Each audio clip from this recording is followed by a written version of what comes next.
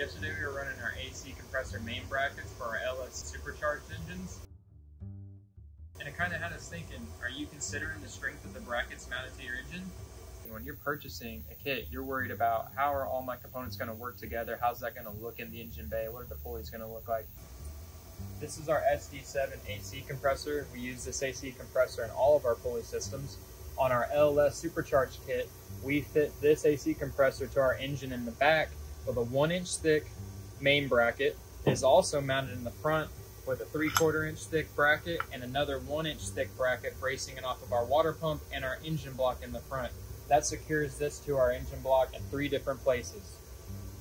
With a Concept One Pulley System, your AC compressor and the rest of your engine accessories are supported front and rear for ultimate strength and rigidity.